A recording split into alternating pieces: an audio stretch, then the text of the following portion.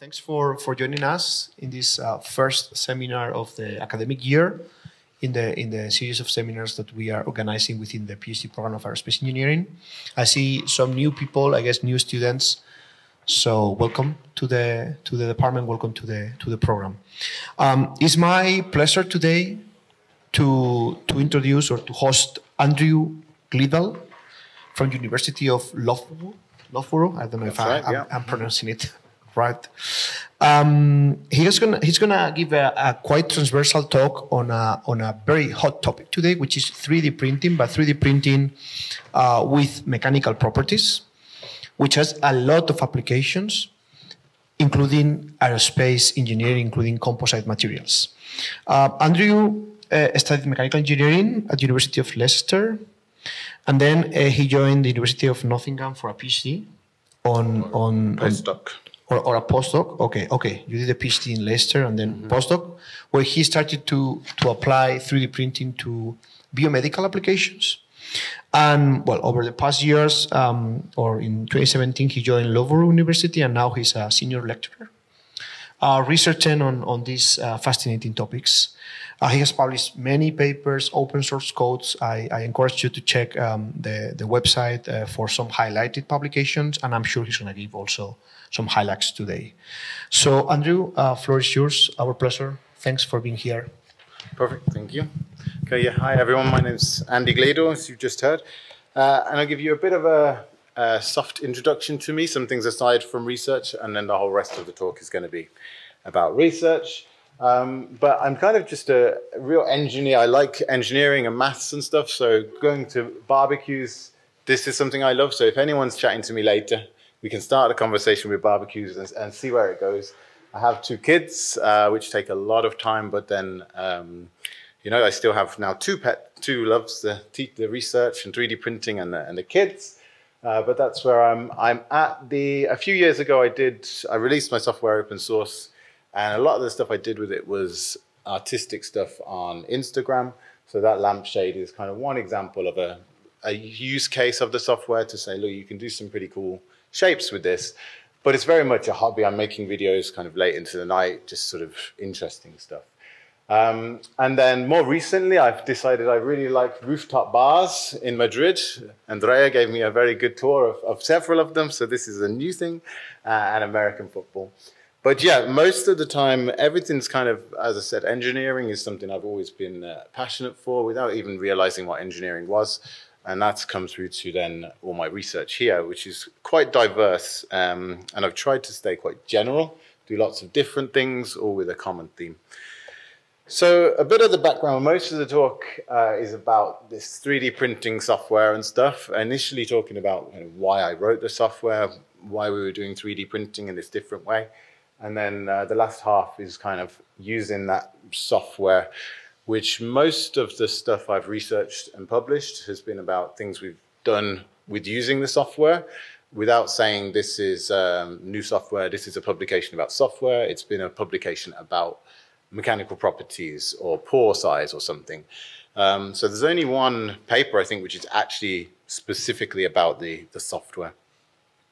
So a bit of background, the process I've typically researched is this extrusion 3D printing, where we have a feedstock material, might be pellets or a reel of polymer filament, feed it into the back of this hot metal chamber, that's going to melt it, and then it's going to extrude from the end. And this is an example of a tissue engineering nose.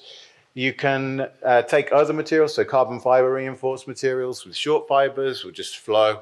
You can have continuous fibers coming in, and they will then naturally orient in whichever way you want in your part. And you can also use this for metals, ceramics, and various other things. I got a project on printing drugs, printing concrete, and it's still the same thing of material coming out of a nozzle. The standard way of doing this, 99.9% of people would say this is how it works. You get a 3D model, any geometry, just the model of the actual 3D stuff. You take it into some software which looks at it, splits it into layers, and then for each layer figures out how to kind of fill that layer with a path to move around. Very similar for other processes like milling, laser, powder bed fusion and things. And then once you've got that print path, it doesn't need to be solid. It can be more interesting. But you get that, then you manufacture, you get your parts characterized, and then you generally find it's rubbish. It's done everything wrong, not what you expected. So you come back and you change either the 3D geometry to try and get something different, or you change all your settings that are converting the 3D geometry to your toolpath, or maybe you change something in the actual manufacturing, like the room humidity or something, but this is less common. So that's the standard workflow. But when you really need like perfect quality, it's quite difficult to implement this kind of feedback and say, I really want to get rid of this tiny little pore in one little location and think, how am I going to change my CAD model or my settings just to change that one annoying thing? It's a really difficult feedback loop. So some of those problems, this was an example of tissue engineering scaffolds, very simple research. We just wanted nice square pores to grow cells and see material properties and things. So we have these blocked pores at the top, as you can see. The reason they're created is very logical. The print nozzle is moving down to the end, a little bit across, up to the other end, a little bit across and down again. And when it's at those edges, it's decelerating, slowing down, so you're getting more polymer coming out. It's kind of pulling the material round, so it's pulling it from the side into the pores. And kind of logical why that's happening. And a really tiny change is just to come to the edge, move outside a little bit, then go across. Go to the other side, move outside a little bit, go across. And that just takes the defect from inside the structure where we're interested about to outside the structure, where in this case we did not care at all what the outside of the structure looked like. It wasn't possible to get rid of the root cause of the problem. This was a very elasticy material. We couldn't solve those problems, but we could make sure our structure was perfect for what we needed. Some other stuff that was done to sort of see what was capable, what was achievable with the normal routes and identify where we might do things slightly differently. This is like a stress test to see how small we could create features and then 3D print them, like thin walls, thin pillars, and thin cylinders. This is a top-down view of those thin cylinders with a different wall thickness, 0.4, 0.6. The nozzle's 0.4, so the software is quite happy. I'm going to do that with one ring. With the 0.6, it gets this really complete mess. It's not 0.6 at all. It has these bulges on the outside and stuff. And what it's actually doing is this really complicated toolpath where the white lines are where it's trying to move from one bit to another without printing. And it's actually printing one line, 0.4, and then thinking I got half left. So it's kind of printing a few other lines to try and make up the other half, which is just not the right way to do it. You just print that wide. So you just tell it extrude 50% more material, do exactly the same path, but extrude 50% more. You get exactly what you want. It's so obvious, but it's not there as an option in the normal workflow. So there are many instances where just such an obvious thing you want is not really achievable. So that's where we quickly went to custom print paths.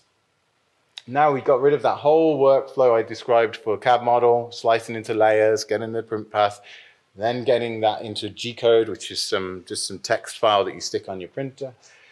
Manufacturing and feedback. Now we literally design every single line that we're moving through, every single line of G-code, if that's not a physical, like geometric movement. And then if we need to change one position in that whole structure, we just change that one position in the whole structure. We have complete control of everything. Makes things a lot more difficult because you can't use all the nice CAD packages that make you create objects very simply. But I've often been talking about, a little square. We don't need CAD to create a little square. We can do this. Many things can be done with maths as well. So this is an example of the mathematical formula for this helix shape. Super, super simple for your X, Y, Z values. So we can describe all of the coordinates in these types of tubular structures with really simple equations. And then it's truly parametric. You can adapt it really in a way that you can't with a normal approach of kind of generating a CAD model. And this would not be the easiest thing to generate in CAD. Creating a 3D model for it is a pretty large file as well. A lot of unnecessary stuff going on there, when actually you just want the nozzle to follow this path, which might be mathematical, might be not, but maths is really there. This is gyroid-like structure. Let me try and get my mouse over here. This is like a gyroid type structure, which again is mathematically defined. Very simple mathematical formula to generate this, the toolpath for this. And then you can really instantly change things, like change the wall thickness in just one little zone for it. If you got a defect at the end, change how that end is printed compared to somewhere in the middle, this kind of stuff. So Excel design software is how it started. This was a tissue engineering scaffold research, similar to what I showed before. Here, instead of trying to avoid those blocked pores, we wanted to open up the pores from the side. So we did these like triangle things to just keep the nozzle away from the side wall.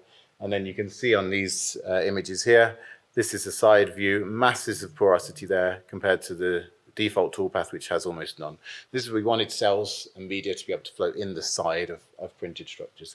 A super simple change, super simple toolpath, but it's still not very nice for someone from a purely biomedical applications sort of background, never done coding, doesn't want to do coding or manufacturing stuff. They don't really want to waste time learning that. So in this case, I just created the script was written in Visual Basic and then gave them this user interface so they could define all the parameters they wanted and get research in a really simple way. That was sort of a one-on-one research collaboration towards the beginning of my career. As I became a lecturer, I realized that would be really valuable, but I wasn't able to do a one-on-one custom Excel file for every single person I was interacting with. So then I tried to break it down to actually what sort of things would people be quite happy to describe in a design, and gave people the ability to do kind of a line, a circle, a polygon, just in Excel. So they don't need to do any coding, but they can say, I want a line from here to here. And instead of having to learn what G-code is and how to program the XY coordinates of a circle, for example, they just write these simple features in, and then they can get pretty complicated stuff. So it's no install. It's just using these sort of kind of like the feature tree in CAD, but there are just features that I found to be most valuable for my students and collaborators. And as I said, the ability to implement maths as a toolpath, a 3D line, was really valuable. And this type of structure, again, the CAD model for this would just be a nightmare. If you try to export a 3D model of that surface and then try to slice it into layers and stuff, it's just backwards.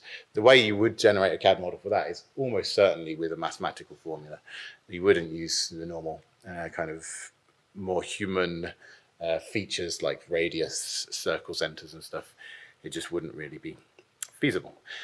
So then towards Python design software, Excel was great in some ways, but had limits from when you really wanted to do cool stuff. So I originally created that for people that didn't want to do coding to be able to do these really simple but really valuable structures for research. Then in Python, I've created this library. These are all example structures, a nice big range of different types of things. It's open source and people can now go in and use all of the nice stuff that everybody's making with Python. And I've got a software engineer helping me. He saw the Excel version, was like, okay, I see you, what you're trying to do, but you clearly have no software engineering background and no one is really going to be able to help you going forwards if you're doing Visual Basic in Excel. And I still love the Excel version and the value that provides, but he sort of took me down this route and was like, what language shall we go with? And basically said, the cool kids are using Python, the new stuff is coming out in Python, let's just go with that. But it's not so much, it's a purely Python software, it's just a choice that we made. Which is really useful because there are new packages coming out for 3D modeling, triangular surface modeling and stuff, even just in the last 12 months.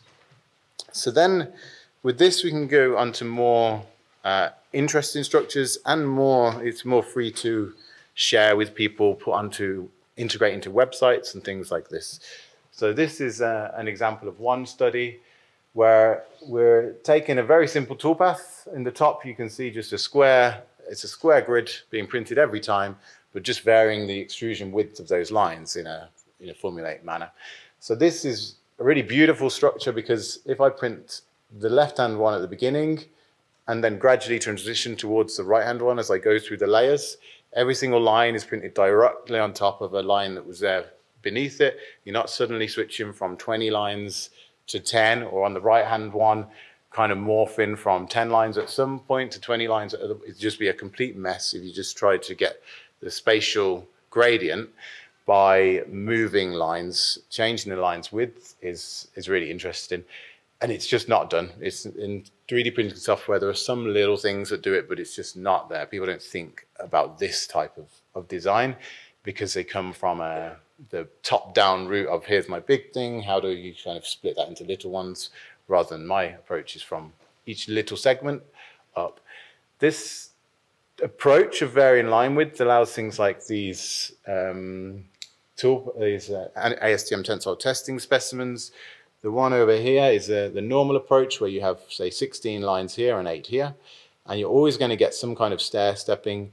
Often it's inside rather than on the surface, but it's always a stress concentration, and people get failures at the fillet section rather than in the gauge, quite commonly because of these unintended defects. So we saw this as kind of a nice opportunity for some of the research we were doing on varying extrusion widths. And now I have this, this is an ASTM specimen that's printed with this smooth contoury manner. So you can see over here, it's like a piece of art for me. It's just so smooth and everything's just streamlined. There are no stress concentrations. So they have tested loads of them and they just fail in the gauge. You're getting better results and it's a quicker and easier print path. So this is actually available for people to just go in and create the design. I've given the default ASTM numbers for widths at different positions and stuff, but they could also just go in and change that to be whatever you wanted. If this is a bone for biomedical applications, you can just go and do it. So then that's the Python version is supposed to be accessible. People can come in and change this sort of, I'd say, the examples I'm providing. But then I've also made it even more user-friendly than the Excel version in a constrained way. So this is my website.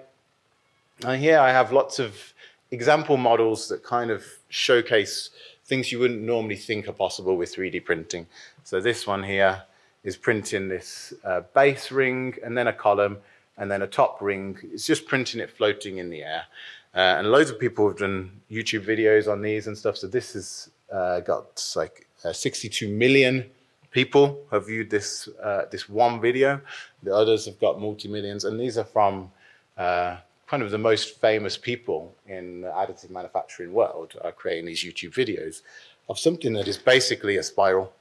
But nobody's thinking that we can print in midair because the current design for manufacturing rules are based on kind of a roundabout way of making CAD and slicing software achieve a printable file, rather than actually thinking, what can the printer literally print if I have a nozzle here and I can move around and extrude material. And if you think like that, you can do completely different stuff.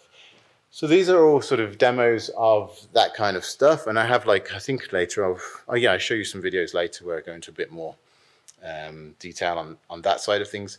But the idea there is kind of like my very first delve into this was when I created that Excel sheet. So somebody I was working with could just change some interesting parameters and get the G code out. This is now like that, but it's in a really easy way where you can create one model and share it. And this could be used for the ASTM specimen I was talking about. So when I try to take over the world with ASTM specimens, I will try to have, here is the ASTM toolpath. It's not a geometry because you can get the same geometry, print it in different ways and get completely different results. This would be the same results from different printers every time pretty much. So it's a really good way to get consistency. And if you're working with industry or something, you could package these up. All the code for this is either open source or going to be open source when I have time. So you could create your own version of this website, a local version that's completely secure and stuff, and give them this really cool user experience where they can't make mistakes, because in these websites models, you have a limited, on this sort of wavy structure up here, I say you can only have a certain number of waves, a certain height and stuff. So you could pre-validate for aerospace stuff. This is key, and for biological stuff, you could have a pre-validated toolpath that you've you've set parameters for the minimum maximum values of several parameters, and you've proven there is no way that this toolpath will not work. That's just not possible with a conventional route of having a CAD model, because every time you change it, even a tiny bit, you get a new toolpath, and you would have to regulate the whole decision-making process in the additive manufacturing slicing software, which is not going to happen. It's just too complicated, and the strength of it is it's super versatile, so it can just take any geometry and it'll work, which is not what I can do, but it's not going to be the way to get a regulated device. So then, just check time, a very quick run through some of the videos. This is an example of a phone holder where now a normal model, you can't change its width and height if like you get the model and then you export it and that's that. With this was a great test for me where I could get people to put in different values and print it on all their different printers and check that it actually worked. And this toolpath is actually really valuable for things like medical braces, this continuous printing, kind of natural lattice-like structure. So it's kind of a cool video for social media, but also I'm testing loads of things that nobody knows about how to get real additive manufacturing, perfect printing working in a broader range of things. So this is like the website showing how you can change the parameters and then regenerate. You get your toolpath and you just click download and print. And currently I'm working on things like real time, so you don't even need to download and print. You can send it, respond to real-time data. This was a calibration test, so getting 2,000 unique parameter combinations printed in less than an hour.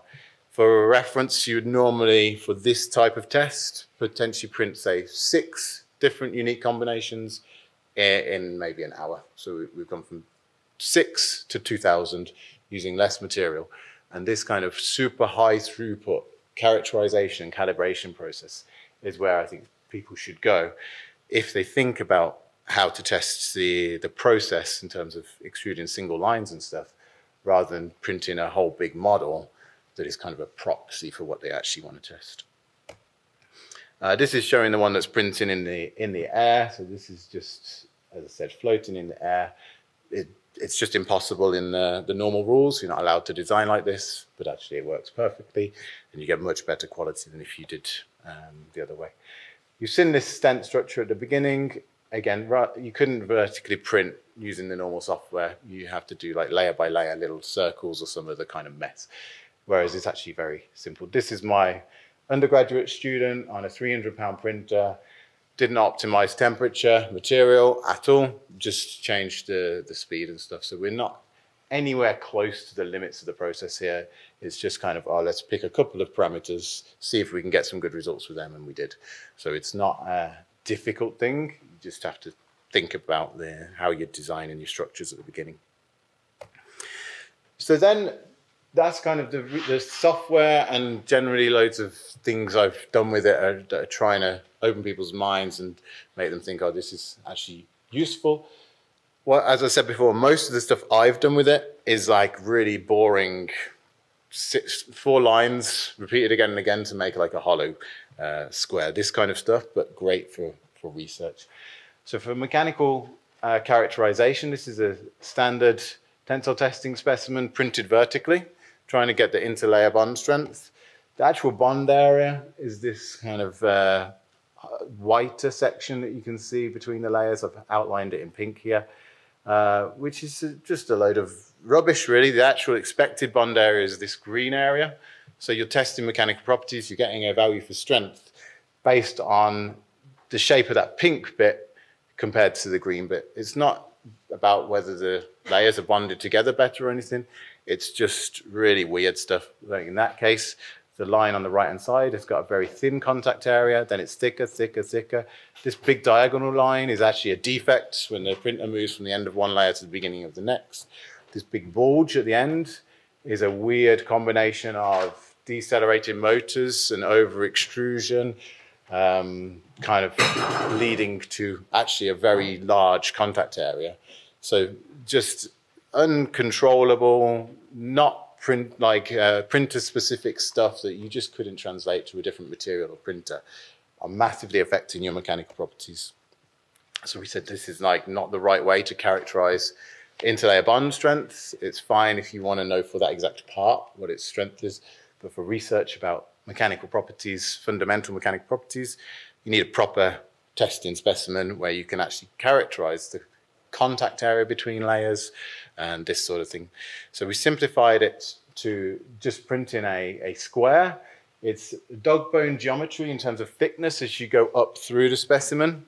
So you can see over here, this is a really gradual taper in widths. So this process is typically, say, it has a resolution of maybe 400, 500 microns. Here we're actually using a resolution of, say, 30 microns per layer to go narrower, narrower, narrower, because we're not trying to do something that the printer can't do. So it's like an order magnitude increase in resolution if you just work within the process limitations. We can cut them out with a rectangle cutters, so we don't need ASTM specific dies. When you do with them, you get the dog bone, you try and poke your specimen out of the dog bone die, you're always causing damage and stuff. This is from one like 30-minute printed box. We now get 24 specimens, not 8. So we're talking about kind of 2 minutes per specimen, which means we do research where we get, say, 1,000 specimens tested instead of 30, might be more typical, which lets us just explore and do things like time-based studies of how properties are changing over time in combination with other parameters changing to get massively more data. This is a fracture surface, so it's just incomparable. You can see how it starts, how it transitions. At the edges where there are slight stress concentrations, you can see different surface features than in the middle. There's just so much more high quality data there that you can use to actually identify what's going on in terms of mechanical properties. So this was then testing the interlayer bond strength. We printed specimens, tested them along the layer that was printed line by line, so along the length of a filament. That's what we got here. On the left-hand side is the force displacement curve for a notched tensile test. On the right, it's the same, but we're testing between the layer strength. And of course, the material properties look much, much worse. We have a clear winner over here. But if you look a little closer and then look at, okay, the actual width there is a bit narrower. What is the force that we expect it to actually be like? If you take a bar like this and make it much narrower, you can just snap it, no problem. So actually, if you calculate the strength based on the contact area, we get pretty much bang on what it should be. So this is suggesting it's not the actual poor bonding between layers, but it's just the geometry. Like you take a piece of acrylic and you score it with a blade, you can snap it super easy. Same kind of thing is happening here with these grooves that happen because you're printing a polymer bead on top of a polymer bead and so forth. So then we tested it for all of these different sorts of geometries, different widths, different heights to test. Is it really working under different conditions? And generally found that it was. We've then tested it with different polymers, with carbon fiber reinforced polymers of all sorts to understand what's actually going on here in terms of bond strength. And it's not always the case that the strength between the layers is perfect, but probably more than half the materials we've tested it actually is, which is completely the opposite of what people would have been saying in the literature a few years ago. And people are gradually coming around to actually see this and make sure they characterize the bonded area and calculate strength based on the bonded area rather than the measured external geometries of your specimens. Stents, this is the kind of range of structures we ended up with. And for reference, the normal layer by layer approach would give you something like this. So the resolution on these is maybe 3 or 4 times bigger for their minimum strut size. They have all these defects that then they need to come and do some aggressive post-processing to get rid of, compared to what we're able to find with just these perfect cylindrical extrusions. So this is the way you would normally take a 3D CAD model and slice it into layers and calculate a toolpath. So for these kind of intricate lattice-like structures, which again, very relevant to aerospace structures, if you want lightweight sandwich panels or something with struts as opposed to surfaces, it just shows the sort of completely new design capabilities and quality that you can get if you think about the toolpaths. Other stuff I've been working on, I have a project for pharmaceuticals now. This is, let me just mute this.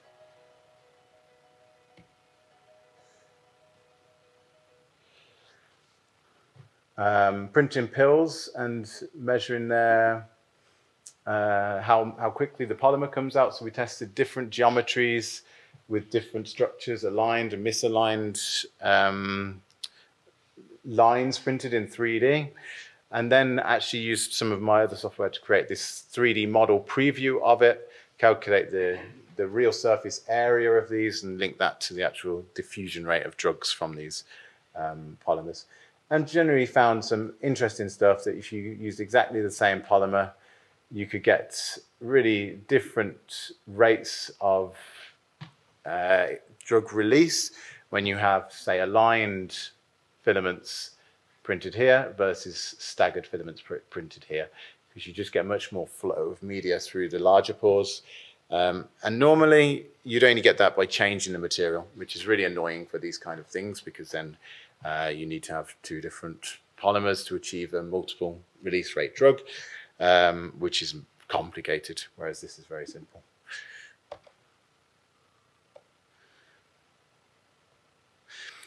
I've already talked a lot about tissue engineering, but one very quick example. A nice thing was when we were printing this blue is polymer, and then this is hydrogel. And we actually printed these 2 layers of polymer first, and then moved the nozzle down a layer lower to print the layer of hydrogel. That was to make sure the gel wasn't coming on top of the polymer, which would have just ruined all the bonding. So it's a very simple thing. You're trying to do 2 layers and then down and doing one that you should have already done. But it's very easy to do if you're designing the toolpath. If you're not, if you're trying to automate this stuff and use the existing software, you wouldn't really have that ability. So you get these very simple things could be crucial in terms of getting successful or not successful printing. So I've now moved on to concrete as well for one of my main projects. Here we've got the printed structure at the top and the bottom. This is after it's been machined. So we're doing printing and machining of concrete.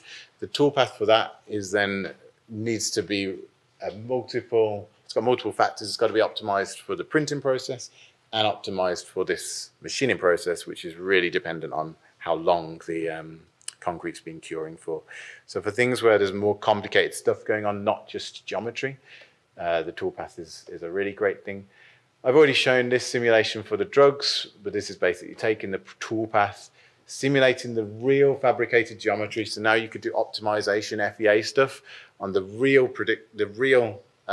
geometry that you get from the process, rather than on, say, a 3D structure that you're asking the process to give you, which you don't get. So this means you can optimize the true process rather than what you're feeding into the process. And then recently, and linked to the concrete and stuff, is printing with robots. So this is an example of one of the first toolpaths I was doing for a robot. And this is now recently, we've been putting this extruder onto it. This is just printing a nice, simple structure where we could measure consistency of the printing process and stuff. But we're using this for printing things like chest braces, which are importing anatomical models. So I haven't really mentioned any of that. You can import normal data, geometric data from elsewhere, and use that to design the toolpaths. I'm not saying that's not allowed. That's just how it's harder to communicate that to people, so that's why I haven't released it. So then there's a fair few examples, and yeah, I'm happy to answer any questions about the kind of different specific examples or about the software. And then just briefly, thank you to everyone that's kind of been working with me on this. Mostly on the top right, they're my sort of biomedical collaborators who have generally given me a lot of awareness of which direction is useful for software to go in. And then the open source guy contributing. And these are mostly my students and collaborators at Loughborough who have been really great in just kind of testing whether it's an appropriate concept, whether it makes sense and that kind of stuff. So, and thank you all for your attention.